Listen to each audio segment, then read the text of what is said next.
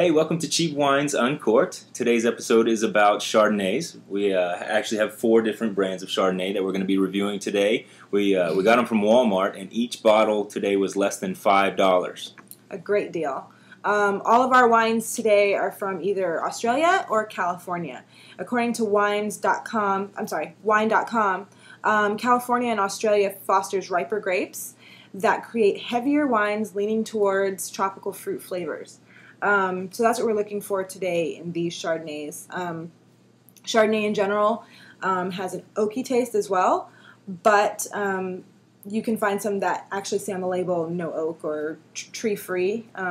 Anyways, Chardonnay can be paired with chicken, turkey, or smoked fish. Try to stay away from the lighter seafoods and more delicate fish because it'll overpower those.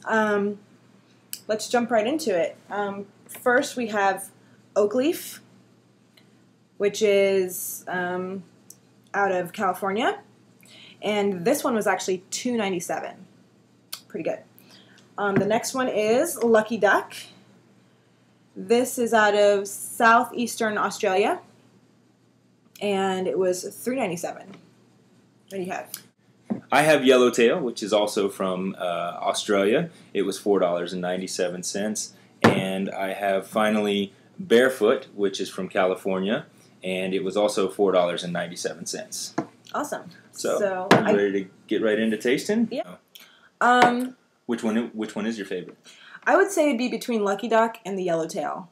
I'm not really sure, but if I had to pick, like if my life depended on it, I'd go with Lucky Duck. It has a more full flavor.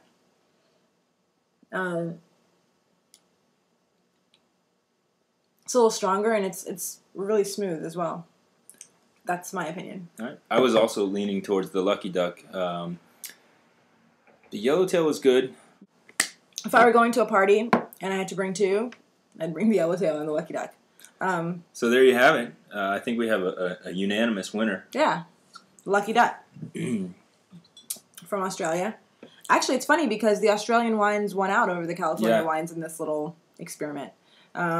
Keep in mind, we know nothing about wine. All we know is what we like taste-wise. So, taste-wise, Australia's got it.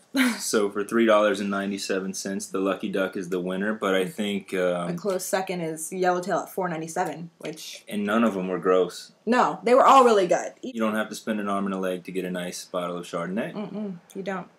Anyway, so why don't you go out, buy a few bottles of these, and review it yourself and tell us what you think. We'd love to hear from you. If you like our channel, go ahead and subscribe. This has been Cheap Wines Uncorked. Thanks.